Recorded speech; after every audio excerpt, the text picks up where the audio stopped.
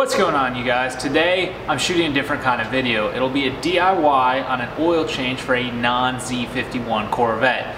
In order to do this, you're going to need a few different tools. I'm going to go ahead and insert a list of those tools now.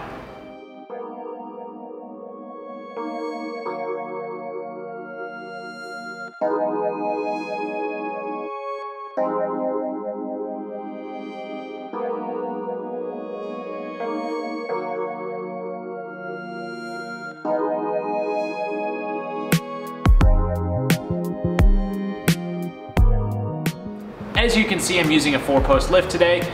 You can use jacks, you can use ramps, you can use a 2-post lift, but in my opinion, this makes the job the easiest.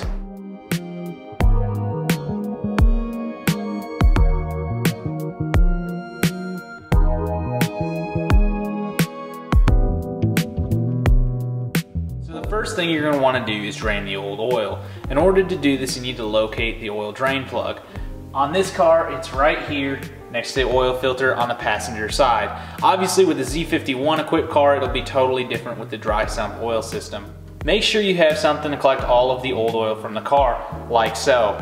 When you go to remove or to break loose the drain plug, remember it's a 15mm size bolt, so you can use a wrench or whatever you need to do to go ahead and get that off. And then obviously once you get all of the oil draining, give the car some time to drain all of it out.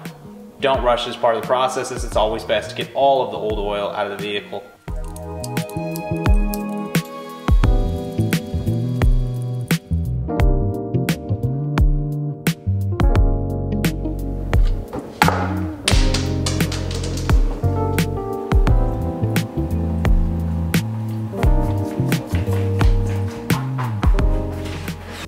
Now go ahead and remove the old oil filter. Again, make sure you have something in place to collect any oil spills as you remove it.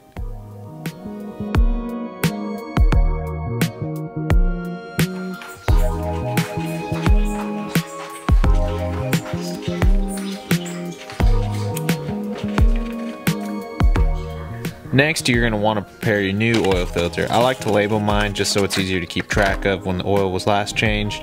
I also like to pre-fill the filter and spread a thin amount of oil on the seal.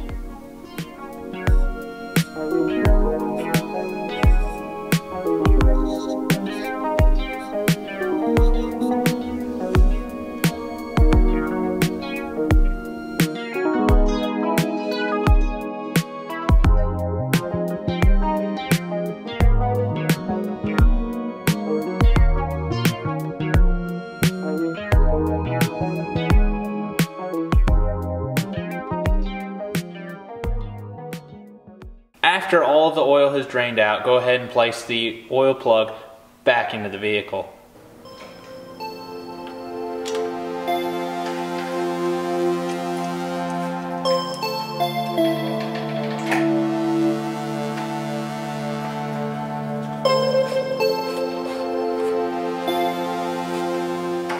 Once you have the new filter on, go ahead and tighten it as well as the drain plug. Make sure everything is snug.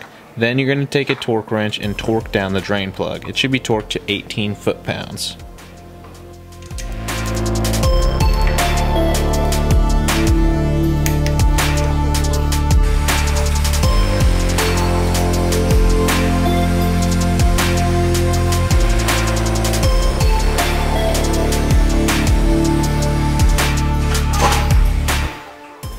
Now, add oil to the car. Make sure you add 6 quarts and then check underneath the car for any leaks. I haven't run across any, but that's not to say it won't happen. Now go ahead and start the car. Make sure you have oil pressure upon startup and no check engine lights.